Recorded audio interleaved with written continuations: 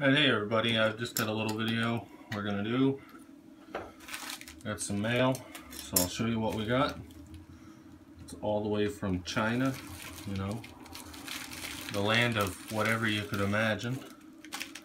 I ordered some touch-up brushes. These are actually for beauty shops for doing makeup for people, so we're gonna check these out and see what they're all about. I think they're $100 for $2 or $3 with free shipping, so good deal.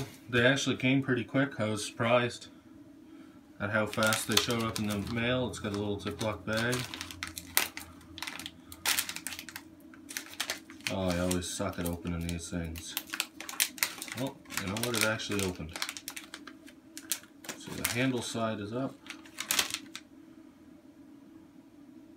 Yeah, it's just a plastic brush with a bit of shit on the end, like foam or something. So we're gonna try them out. Even if they don't work here, I can use them at work for doing dabs, touch-up paint on cars. So it's a win-win situation. We're gonna check these out here in a second, and I've got this to show you too. Let's take a look. I'll start with this since you guys have seen it before. It's just some of that rust powder, but I made a lot more of it, more than I really need. And I ended up with quite a bit of this. Now, the way it looks, it's like a light brown, so I could probably use it for rust if I want to mix it with some water or pigments. I can darken it. I could probably lighten it if I mix it with some white. Right now it looks just like dirt, so I could crush it up a bit, maybe just leave it like it is. I could put it on the wheels, I could put it on tank tracks or on a road, just to make it look like a road surface or dirt. I still got that little bag of it there. This stuff's not quite as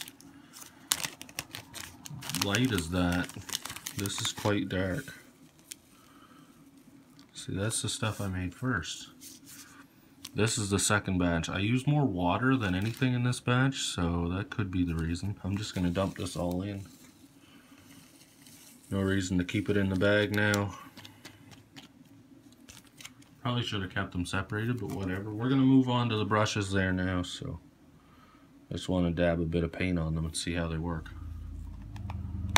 Anyway, that's made with steel wool, water, vinegar for this one too, and a bit of salt in this one, but this one was just salt and water with about a teaspoon or two of vinegar. That wasn't enough vinegar to really make a difference, so yeah, I'll have to do a video trying this out on something later. And as far as these go, we're gonna check and see how good they work on some paint. I just want to take something and see. I've got this Mustang door card. I'll just put some paint on here. Switches, so we'll see how that works. I'll just try it with some Tamiya black paint. Something that'll come off easier than... I can just wipe it off if I mess it up a bit. Tamiya, I'll just use it out of the cap. These things sure do suck up the paint pretty good, at least. Let's see if we can get any on there. Might be hard to tell.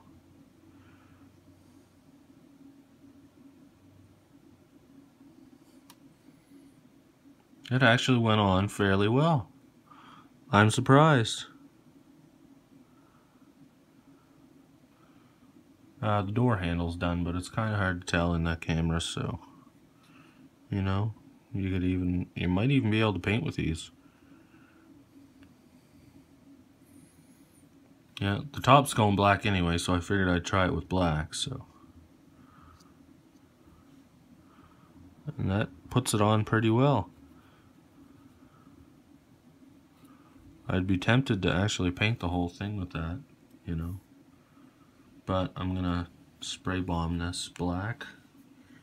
I did paint this white underneath, but you'll see what happened in my next video of the Mustang after the one that's coming today, Friday.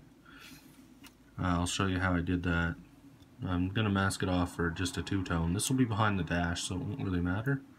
The top will be black, and the bottom I was going for more of a burgundy color, but this red dried a little dark. I might have to put a light inside the Mustang as a dome light just to get the light in there to make it look good. Anyway, that's all we've got for this time. I'll just say it's a mail call. I've got a couple more things coming, airbrush goodies, and I'll be getting a new compressor sometime soon, one with a tank, so I'll do an update on that as well when they come in. Thanks for watching this one.